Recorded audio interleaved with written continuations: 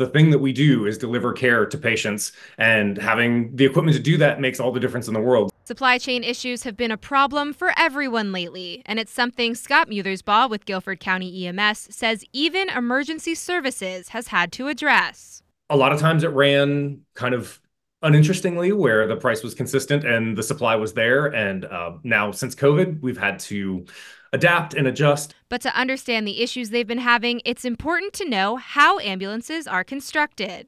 Ambulances kind of come in two pieces. So you've got the chassis, which is where the crew sits. It's the guts of the truck. And then you've got the box, which is where the patient care tends to happen. Last year, they were having issues getting new chassis. This year, the problem has switched over to the boxes.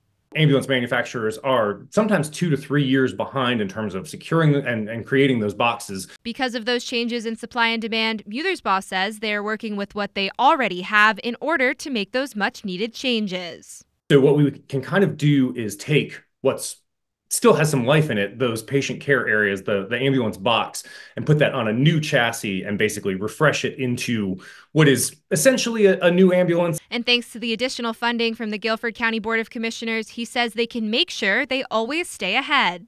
We try to keep an eye towards the future and have those things in the pipeline for when we do need them, not to try to play catch up if we need them right now. Guilford County approved funding of more than $500,000 for this project.